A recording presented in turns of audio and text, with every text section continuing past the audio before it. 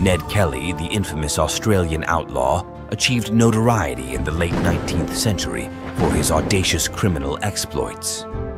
Born in 1854 in Victoria, Kelly led a gang that committed robberies and shootouts with the police. He became an enduring symbol of defiance against authority, aided by his distinctive homemade armor made from plow parts.